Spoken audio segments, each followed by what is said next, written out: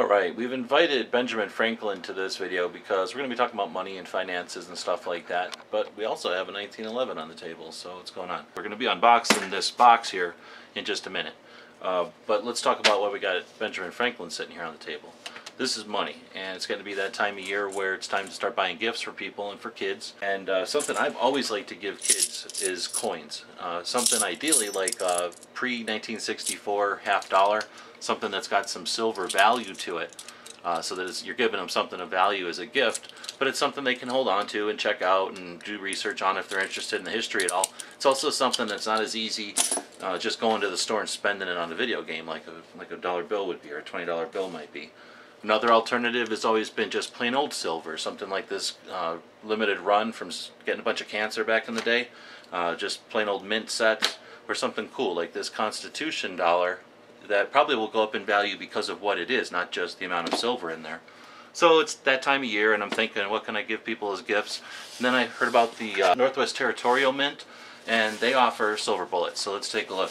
That should be what's in this box.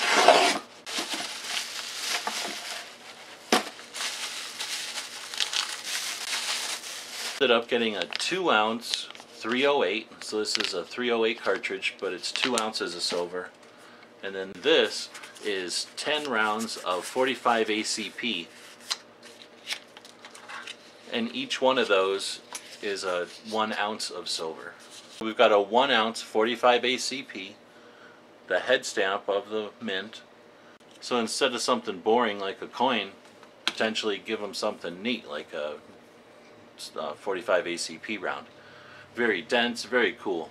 And there's a video where they show how they make these. They basically take some silver, pure silver, just pour it into an ingot, heat that ingot up, smash it down into a rope, cut them off, put them into a mill, get them down to the right size. Then they polish them and grind them off so that they're exactly the 1 ounce, head stamp them, and then they think they give them a light varnish or something so that they don't tarnish. So you don't have to worry about polishing these things up, and I don't have to worry about touching them.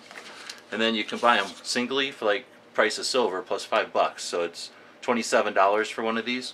Where, you know, if I bought a plain old coin, it's going to cost me more than $27 probably. So it's very competitive with buying a coin. And then if you buy them in 10 at a time, you get them in a box like this. So that's not, you know, they're not giving it away, but they're not charging you that much more than just buying silver at cost. So to compare, you can see that they're exactly the size of standard 45 ACP. However, they're solid silver. Then we've got a 2 ounce 308. Let's take a look at that one. Comes in a plastic bag instead of the box. I think you can buy these in a box though. You know, if you've got, they're $54 a piece, so basically the price of 2 coins. And they come with this certificate of authenticity. And to hold it up to a standard 308, you see again they're exactly the same thing. I'm sure you could chamber one. Let's give that a try, just because we're going to do that anyway. So obviously they're going to load into a magazine just fine.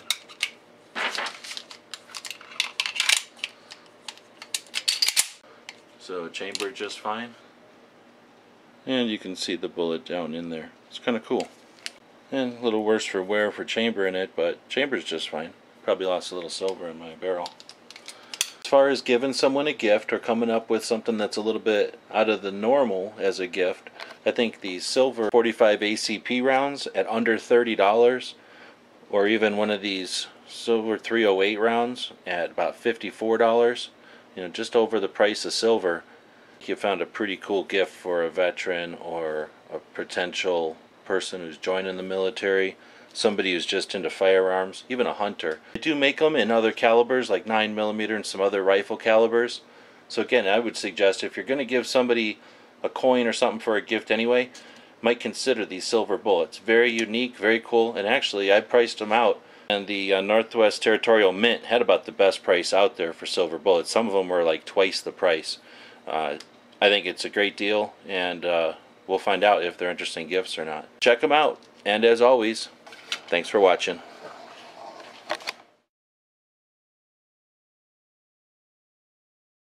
The guys and gals at gunwebsite.com encourage you to take a CCW course every year, practice at least once a month, and carry every day. Thanks for watching gunwebsites.com.